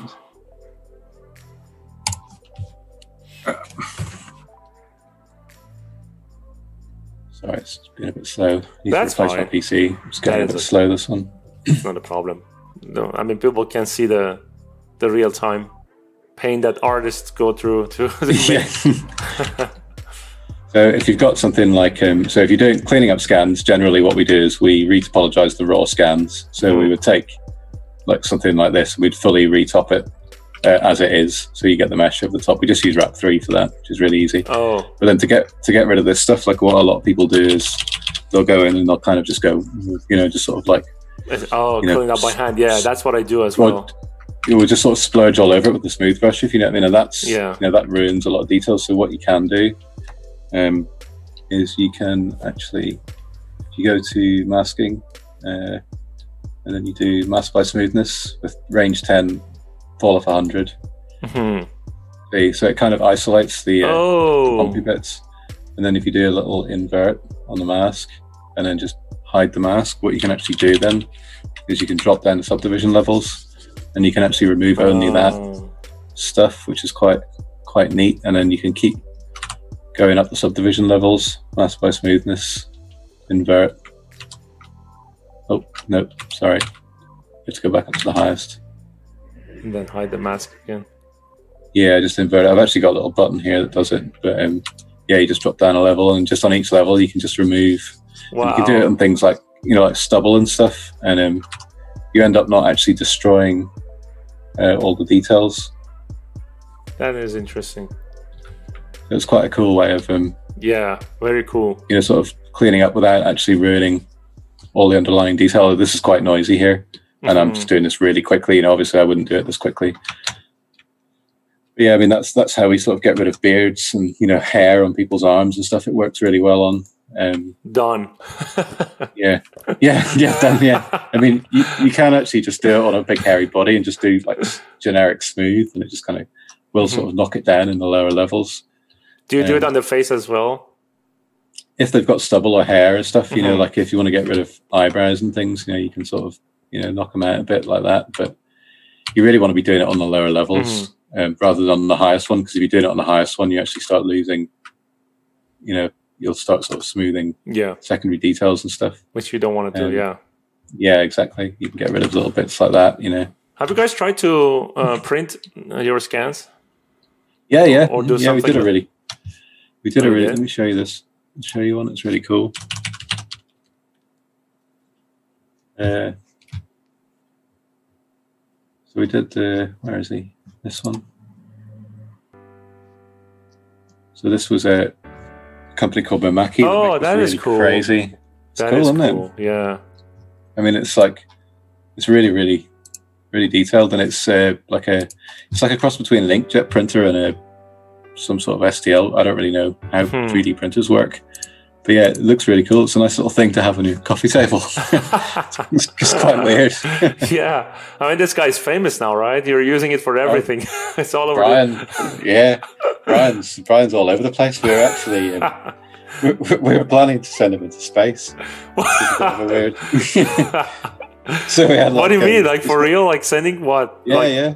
What? Well, one of the things we're maybe going to do on ScanStore as a competition is we've got this company that they send your ashes into space basically on a big hot air balloon, a weather balloon. And we were going to offer a chance for somebody to come and get scanned, and then we'd print them on this Siamak printer, and then send that into space, and then take photos of them in space. So it'd be like the closest you're going to get to having a photo in space. That is cool. Like we thought it's affordable. Cool. Yeah. Well, it's still quite expensive, but it'd be like a competition. More affordable than like actually going to a space, right? Oh yeah, way more. That is interesting. Have you thought about doing anything on the printing side, like business wise, or? No, I don't really know the industry. I actually don't understand how it makes money. If you know what I mean? Because I think the materials are so expensive, and the time, the amount of time it takes to produce a model is, this printer I think is £250,000. Wow, $250,000. Wow, that's expensive. I don't even want to know how much the ink is for it. There's probably £1 million for to fill it up. I mean, there is I don't know if you know about that. I talked about it in my previous episodes of the podcast. If you watched, every artist almost now is involved somehow with 3D printing. Yeah, they're using Form 2 or Form 3. That's the most famous one. They're awesome, aren't they? Yeah, they're awesome, and it's like $3,400 for Form 3. Yeah, and then one cartridge costs like about $150. And goes up to $400, and you can print about maybe 3 or 4 small, like this size. Oh, is that all? Yeah, it's quite expensive then, isn't it? It is expensive. Yeah, I think it's. I was actually thinking to print the characters that I made. Like one of them, actually, you have it on your website. I want to print that the monster that I made. Yeah, that'd be really cool. Yeah, I want to print it on a big size, but I'm thinking to mold it maybe and make a mold and then copy it and then sell it on my website. Copy it and sell it on. Yeah. I know a guy that makes molds. So I'll send you some details. Oh, that would be cool. Yeah, I think the thing with molds, from what I learned about it, because we thought about casting and doing a range of anatomy models. They don't last forever. From what I can tell, there's 2 types basically. The cheaper end, you can maybe make like a 500 models from it. What, 500? That's not bad. I think. No, yeah, I'm not entirely sure. I remember it was quite a few years ago we talked about it with them. But yeah, I mean, I think it was about £5,000 or something. £5,000 for one mold? That's expensive. That might have been for a full production run. Oh, wow. Yeah, probably. About 400 or 500 characters or something like that. I can't remember. But then, making the mold was I think there's a cheaper ways to do it. But. Yeah. I'm thinking I don't know, just try it myself in my garage, make 20 copies, 100 copies maximum, if it sells, Yeah, do it. Give it a go and see. Yeah, and if you can print it. That would be interesting. It's going to take time to print, but the problem is I'm not sure which printer to buy. There's different forms, FDMA. I don't know if I'm saying it correctly, but the Form 3 is using resin and then use UV lights to solidify the resin, and it takes time to print. But the quality is amazing. It captures all the details, So I wanna try using that. So I think that's the one. We've got a little extruder printer. Can't remember. Don't know what make it is, but it's good for making bits for the scanner. But it's not amazing quality. Everything's got little lines all over it. Yeah, no, those are the Form 3. Actually, if you search on the website later or whatever. I mean, they don't create any line. It's just smooth and captures all the details. I've seen the prints. They look amazing. It's amazing, right? But it's expensive. They stink though, don't they? Yeah. Don't they really smell? There is a smell, but because of the way they are doing it, there's a cartridge, so it's not like you're not pouring the resin into the printer. Okay. So it's like an actual feels like a real 2D printer, but it's 3D, so you don't smell anything. And then you have to keep the thing closed all the time. So. Yeah. That's cool. Somebody told me they really smelled, but that must have been the older ones. Yeah, probably the older ones. I mean, I was talking to a guy like on the previous episode, and he said he has one, and he's actually printing in his room where he sleeps. Oh, right, really? Yeah. Okay. And then he was, and I asked him, how much does it cost? I mean, is it better to go with this? It's like $3,400. It's not cheap. It's pretty expensive. Yeah. And he was like, yes, it's totally worth it because you'll save time. You're not going to waste time. Eventually, like you don't have to sand it or things like that. Exactly. Yeah. And sanding it, we've tried with some of our prints, and it's just it's a waste of time. You end up ruining everything you do. Yeah. So, So that's the thing. Do you want to also share for the last thing how Badship works? Because I might. Yeah. And then when you're planning to release it next Tuesday. Hopefully, Monday or Tuesday. We're hoping.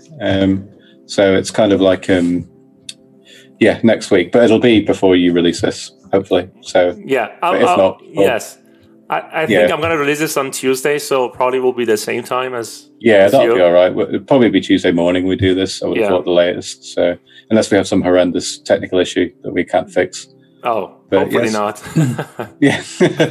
So I mean, it's basically just a marketplace, like a lot of the other ones, really. I mean, that business model doesn't really differ that much.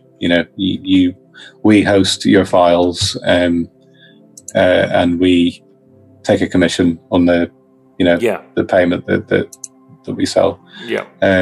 But we've got like a nice licensing system. So we've got personal licenses, we've got business R&D. We basically copied the licensing system from ScanStore. So if you look at this, and we've copied these because we've sold hundreds of thousands of these, and we know the system works. So you've got your different licenses. So basically you've got a commercial or personal license, which is for hobbyists, artists, people who want to use it for their own personal projects. We've got a business R&D license, which is for a studio that wants to perhaps integrate it into their pipeline, but don't know whether they want to shell out for the full business commercial license. And then obviously we've got the full commercial license. So a lot of sites have this now, but what it essentially allows you to do is to make your product affordable to, everybody, so artists, and it also allows you to make some money by selling commercially.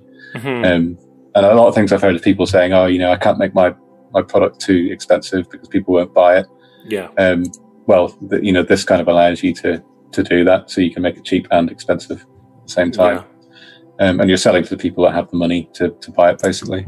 So I've actually written a whole article that's on here about what your products are worth. So we've written the whole thing. It's got like this is all my sort of so this is all my knowledge basically on it. Condensed down into a little sort of article. So it's kind of like, how can you price your article, and have a little sort of scale, and how to figure out how useful your model is and what that level of usefulness, how that translates into its value, which should be quite useful for a lot of people, I hope. So basically it's if you want to buy stuff, it's the same as any other store. You just go on and buy it. If you want to open a store, you can go in, you can apply for an account, fill in your details, and then you get a login. So from when you log in, you basically get a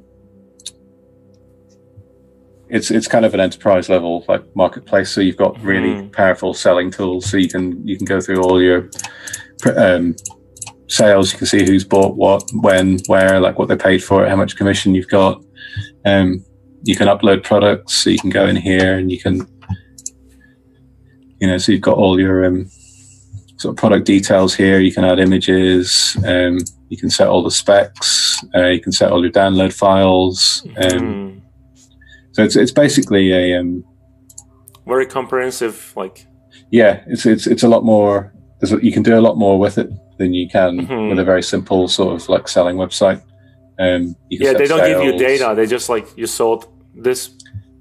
Exactly. You don't get real data, but this you get quite a lot of stuff. You can generate sales reports. You can look at how much you made per categories. Most active customer locations. You can see where your sales are coming from. Shipping that shouldn't be there. But there's lots of power behind it, if you know what I mean. We sort of figured that we want to give people more than a normal sort of marketplace. You can look at your top 10 customers. I mean, this is just a sort of this is a like all the data. You know, no one's bought anything yet, so but you can even see where how people are paying and stuff. Yeah, it's that is cool. Great. I mean, I was actually shocked when you told me how much you spend on this. It's insane. But now I can see why it's like so much work. Yeah, it's an amazing amount of work. Yeah, I mean, it's not been that much fun building it. I'd say there's so many things to consider. But I can tell you the front page looks great. Like, absolutely looks great. Yeah. I wouldn't change anything about it. Yeah, I quite like it. It's quite cool. It's a bit like a mad nightclub. Yes. That was the idea, or you just came up on the way it happened? Yeah, I wanted it to look quite sort of different, if you know what I mean. I wanted quite a stark, sort of bright, kind of crazy looking thing, but quite clean as well. We're kind of thinking of it as like the Netflix of digital. So I mean, the ultimate goal for this is obviously we want it to be a marketplace and we want to sell other people's stuff. But what we really want to do is to actually open it up as a studio. So at some point we're going to try and launch something. We'll probably call it Badship Studio. So people get something, because obviously, like many artists, whatever suits you best. Yeah, I mean, I can imagine if I'm in a situation like I financially I need some money. Yeah, why not? You pay me something, half of it, and then you sell it, and then we share the rest. Exactly. That's such a great business model, to be honest with you. Yeah, I mean, it relies on us using the best artists. If you know, it's going to be, hopefully it'll be quite an exclusive group of people that we have working for us. It won't just be like a case of I need some money, I better go to Badship Bank. I think it should be sort of a teamwork thing, right? Yeah. Mm-hmm. Wow, that's going to blow up. I feel like, it's very good. I hope so. Yeah, I mean, I think it can genuinely. I think if we can change people's minds about pricing their products low, and if we can create an open door studio, I think we can actually sort of maybe. Actually, part of the reason I started doing podcasts is like to educate people. I get so many questions from people. They have no idea how the industry works. They just want to become an artist. These kind of information is like so valuable. Like if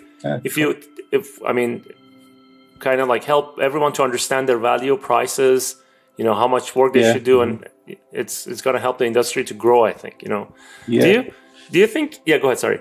I think you want to say something. I wasn't going to. I was going to say, I think understanding your value goes a little way to helping to sort of take away from the, like you were saying earlier, like the lack of confidence. If you understand your value a little bit more, I think it can help you with your confidence in what you do as an artist. Yeah. What did I want to say? I forgot what I wanted to say. Sorry. No, don't be. It's okay. Let me think for a second. Maybe I'll remember it. What was the conversation before it? We were talking about something. It's late here. I think we are going too long. It's all right. I'm enjoying it. Actually, this is what I wanted to ask you. Do you think, like later on, I know you're super busy, but we could do a live session to answer questions and educate people about prices, I'd love to. I think that would be great because honestly, I think you're the only artist that I know who is a very good businessman as well. I think I don't know if there's who. I mean, I don't know. Do you know any other? Chris Costa's doing pretty well these days. His courses. I think there's quite a few people who know what they're doing. Mm-hmm. But I think in terms of actually making businesses out of, I mean, I sort of wince a little bit when I call myself an artist because I'm just a cheesy scanner. No, you're not. No, trust me. I know what it takes to. I mean, you have the knowledge. If you don't have the knowledge, you cannot make those scans look great. So true. I know what you're dealing with. So don't try to hide that. Okay. I'd love to do that. That'd be awesome. I'd love to try and help people figure out what they're worth and how to make a successful career outside of this standard route. Yeah, because I feel like keeping the job is good, like working in the studio and all that. But I mean, the thing is, like, I was actually talking to a friend of mine. I make a character for a job or for a freelance job or something, and do it once and make money with it only once. I don't. Yeah. There's no passive income, which is why.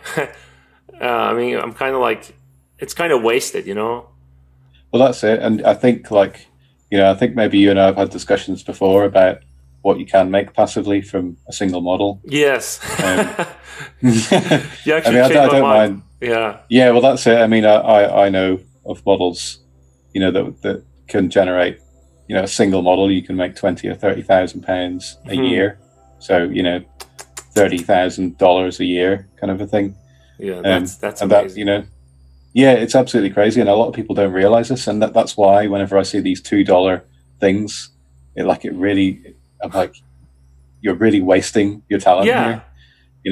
That is why I'm actually I'm making. I don't know if you saw. I made a demon. It's a short tutorial, awesome. Right? I just put some description, some information that what went through my mind to make that demon.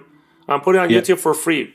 I mean, either I should sell it for $5. I mean, if I go the same route as other artists, $5, $10, I don't need that $10. It doesn't change my life in any way.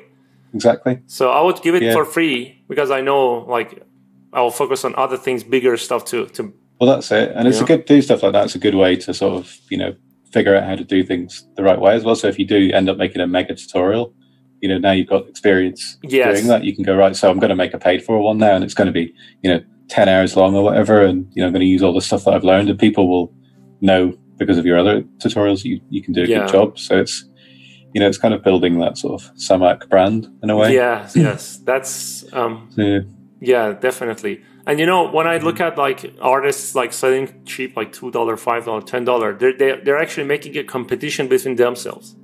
Exactly, whoever is cheaper, I'm cheaper, but I'm better than the other one, the other artist. Exactly. So that's it. It's just it's ludicrous. That's gonna fail. That's not a good business plan. No, exactly. I mean, what costs $1? What can you buy? Well, say $2. What can you buy for $2? Like the most worthless thing I can imagine. Coca-Cola. Like a can of Coke. Yes. It's basically like sugar water poured into a tin.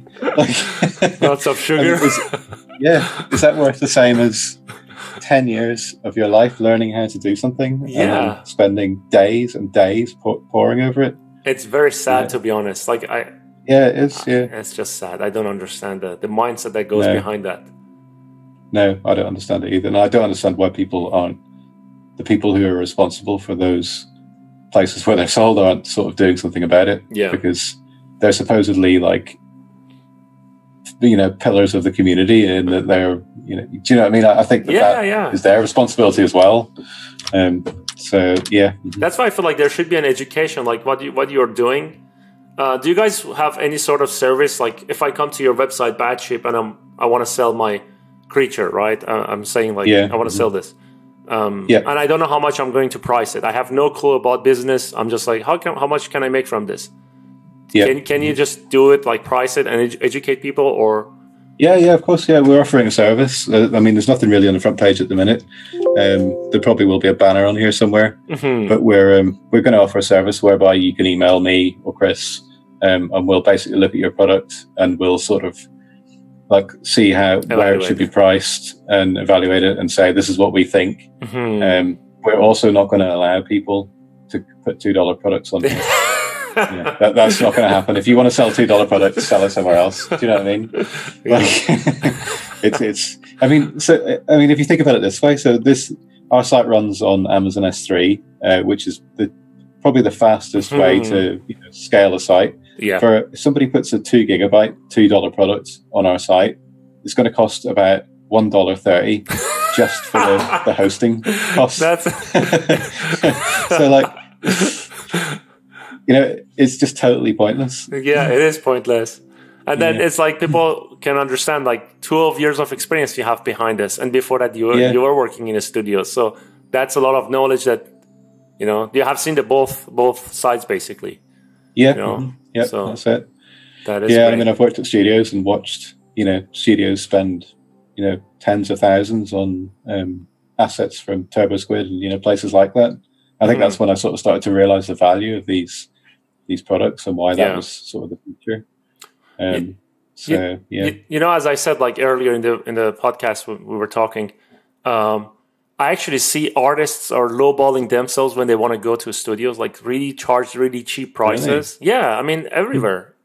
It's insane. Right. Like they don't know how much they should charge as a salary, for example. It's just like, I don't know. Like if I have to charge like that, I'm not gonna work in this industry. You know what I mean? Yeah, it just doesn't worth it. Like I will just open a landscape business. Now I know how to make lawns. Yeah, you can do the best lawns. So I'll just open that and do that if I'm supposed to. Like, yeah, exactly. And it's like get paid nothing. Get paid nothing basically.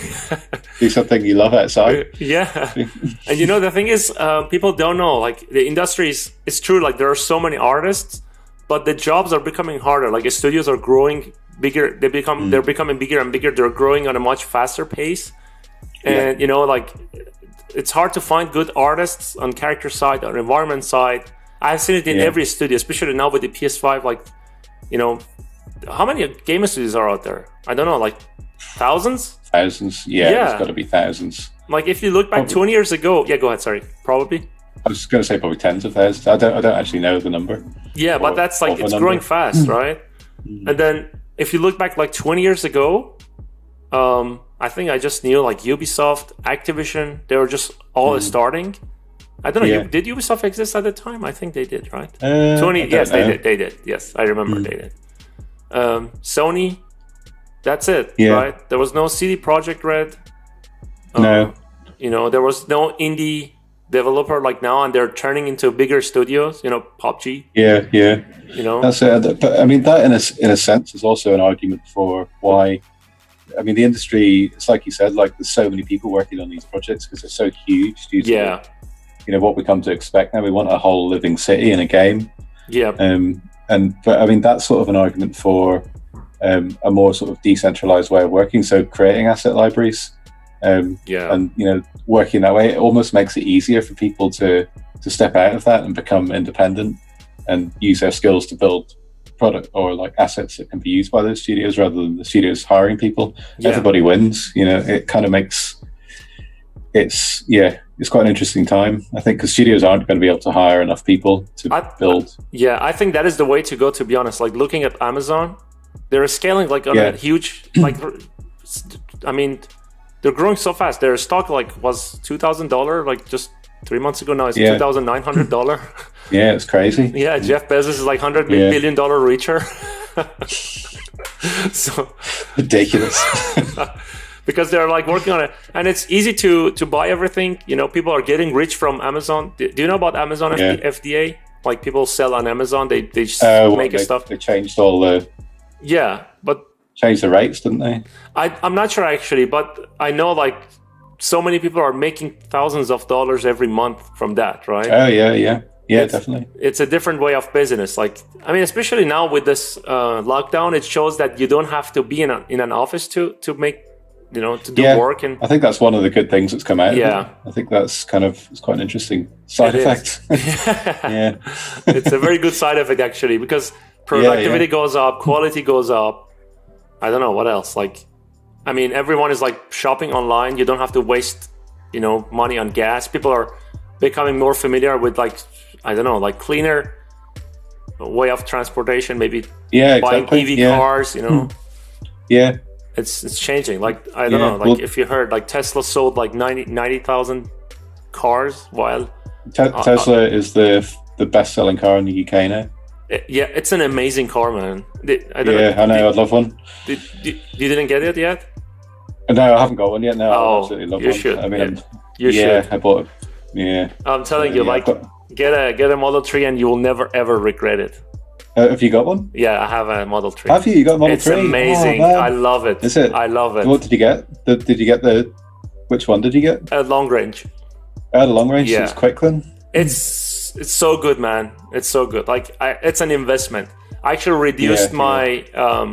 people think it's an expensive car, but when you think about it long term, it's actually cheaper than owning a gas car. Oh yeah, long term it is definitely. It's much cheaper. Like I had a Camaro. I don't know if you know about that. I think well, I spoke to you one time when you were driving along in it. Yeah. So I had so much trouble with that car. The engine was getting messed up. I couldn't fix it. I spent like $3,000 to fix the engine, and there was like an issue deep into the engine since we bought it, and we didn't know it. And it showed up like after 6 years, and I couldn't fix it anymore, right? So yeah, and then I calculated I was paying like $4,000, $4,500 every year just to keep that car. You know, gas. Yeah. You know, insurance, fixing stuff, oil change. I bought a Tesla, and I didn't spend a single dollar on it after I bought it. Yeah, you know? It's a lot less complicated machine, isn't it? Yeah, it is. And regarding the expenses, I mean, I can just turn off one light at home, use one light one less light, you know, and then that will cover the energy cost, right? It will cost me like $30 a month to charge it. That's pretty good. That's amazing. Yeah, I guess if solar develops to any sort of extent, you'll be able to charge it with the sun. Yes, I think literally nothing. That's actually one of the things I was like looking at. I'm looking to get the Tesla truck when it comes out. I'm actually saving for that. Oh, what, the Cybertruck? Yes, I love that. Right, it's cool. Amazing. Yeah, that is cool. Yeah, I didn't like it at first, but then it's kind of grown on me now. Yeah, it's going to grow on you. I know exactly the feeling. Yeah. And then I don't know if this is true or not. I heard they're going to put some solar panels on the back of the truck where the thing closes. Cool. I don't know about it. I'm just like, maybe it's rumors, maybe it's real. So it would make sense, wouldn't it? I mean, if they could provide a tenth of the power or something, you know, if you leave it. Because, I mean, cars stay parked most of the day, don't they? Yeah. And if you live somewhere hot, then it makes sense for it to be charging. Yeah, and it's one of those cars that you cannot put it in the garage, right? You have it outside constantly because it's huge, it's big, it's bulletproof. Yeah. The thing is, about Tesla, I think if you get one, you will not regret it. I know you're into cars, you build cars. Oh, right? yeah. So the good thing is, one thing I'm pretty sure you will enjoy, I don't know if you did test drive it before, the torque, the acceleration. I've never driven. I've been in a Model S, but I haven't driven one. I've been. I know. So like 0 to 60 is like your one is like 4 seconds or something. Mine is 4.4, but if I pay $2,000, I can reduce it to 3.9 with software upgrade. Oh wow! And crazy. You know, it's instant torque. Like as soon as you push the gas, it goes. Like there's no delay, nothing. Yeah. It's just amazing. Yeah, I really would like one. I bought a BMW thinking that would be the thing to do. I think you should buy a Tesla. Yeah, I think when my lease runs out on the BMW, I'm definitely getting an electric car. It's great. Which BMW did you get? It's a 440i. Oh, it's a good car. But, I had it all tuned. It's about 400 horsepower now, so it's quite quick. How fast is it? 0 to 60? About 4.9 seconds. See, still slower than my car. It's definitely slower than yours. Yeah. Is it M or it's not M, right? No, it's not an M. No, I looked at the M's, but the cost of running an M car is just ridiculous. Expensive, very expensive. And I just didn't want to pay for something that was a little bit faster and definitely more obnoxious. Yeah, you cannot use it unless if you're in Germany. Yeah. No, when do you ever need to you can use it in a Tesla because you just put your foot down, but in an M or like a fast petrol car, you just sound like an idiot. Like everyone looks at you, you know. You know, it's actually interesting. I love the sound of engine, but I love it. Like I'm into cars like crazy. I always wanted to have a BMW M or Mercedes GT. That's like one of the things. If I get rich enough one day, I'll buy maybe a Lamborghini or a sports car just to have fun with it. But the thing is, after I actually love Porsches. Like those are my favorite cars, especially the Cayman and the 718, the new version. The new one, the V6 is back, isn't it? Or the straight six? I think, yeah. And then, but after buying a Tesla, when I see a gas car, I'm like, no, that's an old car. Did I seem dirty and old? And you can feel the smell, because electric Tesla doesn't smell any. There's no carbon dioxide, right? There's no chemicals, nothing. And also, the engine doesn't sound, but there is a weird sound. It's like electric sound. It's different. It's kind of satisfying, to be honest with you. When you push the gas, obviously there's no gas. It's just a pedal that accelerates the car. So it's very fun to drive. I've always wondered what they could sound like, electric cars. You know, if you had something on the drive shaft or whatever, you know, like like you used to put on your bike wheels when you were a kid, like Spokey Dokies. Yeah. Do you have those that make like a noise like a motorbike? Yeah. I wonder whether you could make an electric car sound cool, if it had a bit of an exhaust, like a resonance chamber, and something that you could actually have, and like you could actually make it sound quite loud and quite good. Because I think I'll miss that. I think you will not miss it. Do you not reckon? No, because I'm saying maybe I'm like this because I like the sound of engine, right? I like when you drive a V8 engine, the sound is it's awesome. Just it's awesome. It kind of rushes adrenaline. You get high, kind of. You know what I mean? It's like fire, isn't it? Yeah, it is. Explosions. But there is something with Tesla that makes you feel like you're in the future. Yeah, it is different than that. It's a different beast. Yeah. So you may not really miss it because it's a completely different experience. It feels like you're driving on an iPhone. Right, cool. Yeah, I'll go and test drive one when we're allowed to go outside. I think you should. Cool. So okay, I mean, this was a great talk, man. Thank you so much. This was amazing. It was awesome. I really enjoyed it so much. Yeah. So maybe we can plan whenever you have time. Maybe you can give me some dates, schedule wise, so we can go live. I can. I want to launch this to show this one, or to do a live to do a live and to basically help answer questions about charging, how to price their. I don't know if you can do. Do you want to do that? Yeah, I'd love to do that. Yeah, help artists to grow some business sense in their, yeah, brain, I'd be more than happy to do that anytime. I mean, I can do that next week if you want. I don't mind. Next week? But I mean, your viewers probably be sick of me by then. No, dude. I'm actually enjoying 3 hours of Busby. No, I enjoyed the conversation. It's amazing. Every time I spoke to you, it was fun. I think, it's fun. Cool. Yeah, me too. Yeah, no, it's been awesome. Yeah, I've really enjoyed it. Yeah, we can do it on a weekend maybe because I feel like people are home and they would watch live. So yeah, that's fine with me. I'm gonna. Yeah, after Saturday this Saturday or Sunday, yeah, that could work either. So, let's set a date after this and then talk about it. All right. Do you want to say anything else to people? Do you want to say bye? Well, if they've watched this, they probably just want me to go away. So. No, I'm telling you. They're probably waiting for it to end. No. That's how you see it. I don't think so. Yeah. I can't really think of anything else to say, to be honest. I think Great. Cool. Thanks, James. Very nice of you. Thank you so much. Cheers. And cheers. Awesome. We'll talk again later. See you. Bye-bye.